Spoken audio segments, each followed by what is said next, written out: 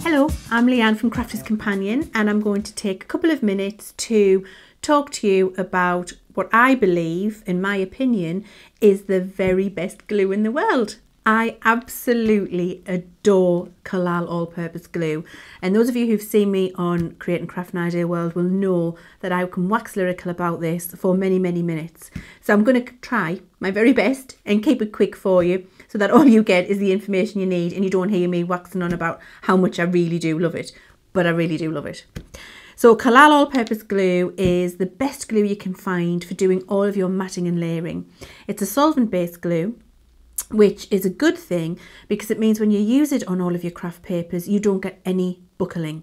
With water-based glues, it soaks in and you get horrible, wrinkly old mess on your paper. You won't get that with Collall all-purpose. And I just want to take an opportunity very quickly to prove that to you. So I've got a little piece here of craft paper, which has been printed onto our satin finish.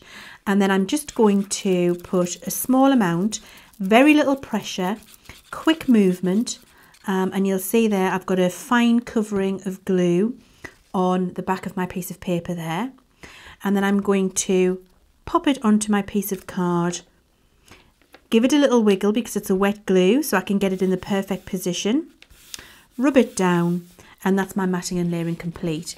And in a couple of minutes less, that's going to be lovely and dry and bonded permanently. That's one of the reasons I love it. I've got such flexibility. I can get it where I want it.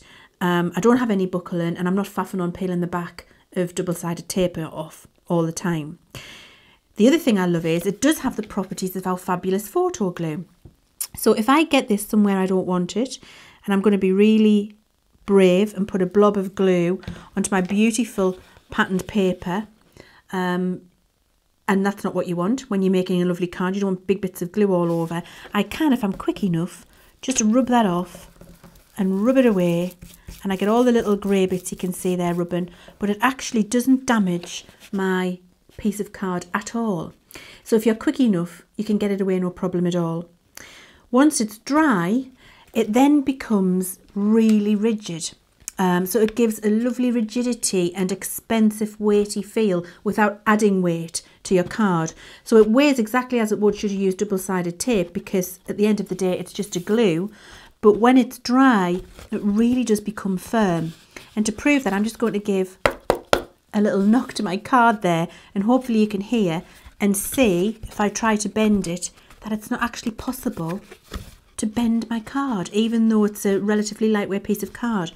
So for precision, for tidying up if you've made a mess, for lovely rigidity to your finished projects, to the speed, to being able to wipe it away, it really is, for your matting and layering, for all of your flat glue projects, in my opinion, the very best glue in the world.